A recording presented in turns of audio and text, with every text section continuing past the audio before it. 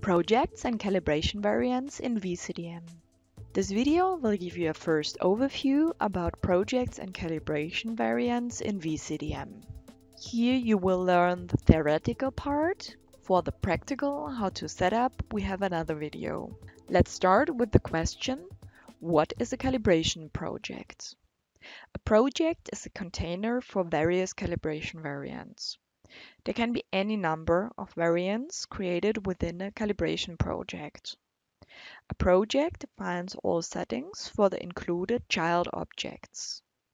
So, therefore, it's guaranteed that all collaborating on the same base. Many settings can be set as mandatory. However, the user can also opt for individually determined settings.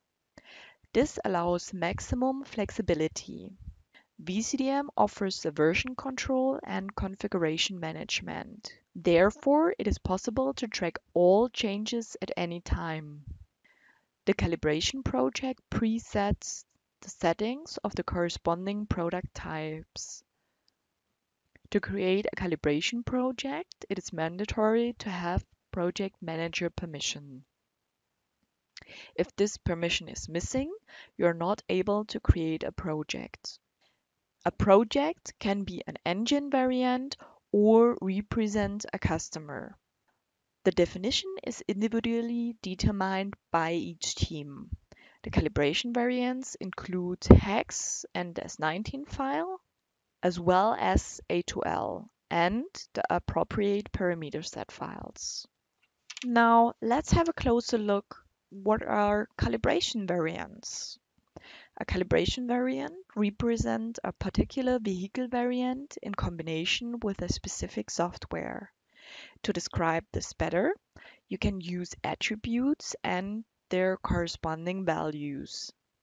They give you more detailed information about the calibration variant.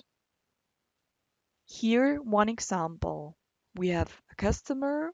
There are different markets where he delivers his vehicles, and we have different models. So the customer in this case is our project, and the models are the calibration variants. The product attributes are used to describe a calibration object. The attributes are needful for the calibration itself, and they provide important information of a calibration object. Product attributes are generally applied to the entire system. From this pool, you select a certain or several product attributes and the attribute values for your project.